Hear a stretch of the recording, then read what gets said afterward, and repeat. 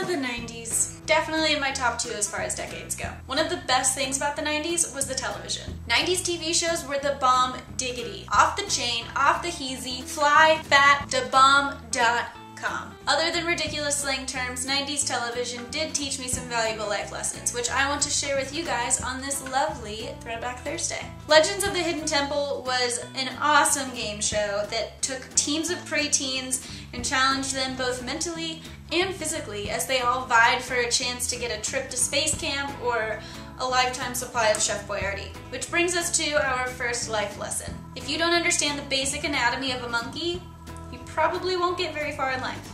I just don't get why these bright young minds couldn't figure out a 3-piece puzzle. Feet, body, head.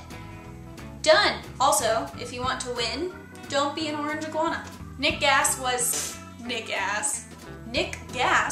the games and sports part of Nickelodeon that featured such shows as Double Dare, Double Dare 2000, Family Double Dare, Super Sloppy Double Dare, Super Special Double Dare, Double Dog Dare, Triple Dog Dare, Quadruple Dog Dare, and many more. Okay, I may have made up a few of those. Basically, any game shows or sports-related programs were on this channel. Which brings us to lesson number 2. No matter how much you beg, no matter how much you plead, your parents will not fly you across the country to have some teen celebrities try to figure out what your super secret talent or crazy random collection is on Figure It Out.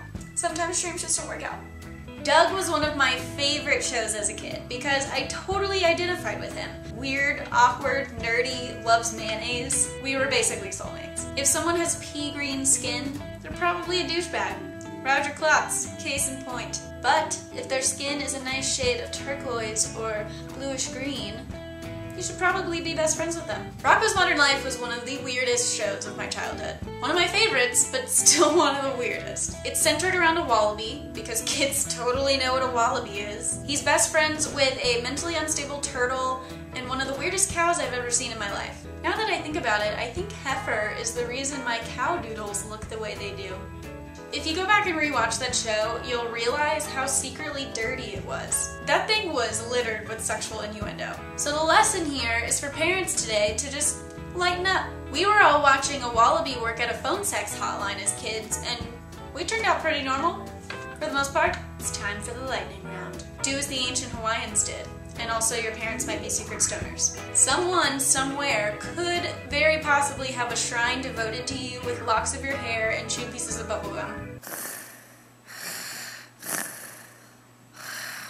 Wear bright red lipstick and don't shave your armpits.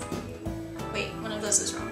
If your life isn't smashing, you're doing something wrong. Well, that's it, guys. Thanks so much for watching. I'm apparently Ashley, and apparently Doug's neighbors, the Dinks, their name stands for double income, no kids.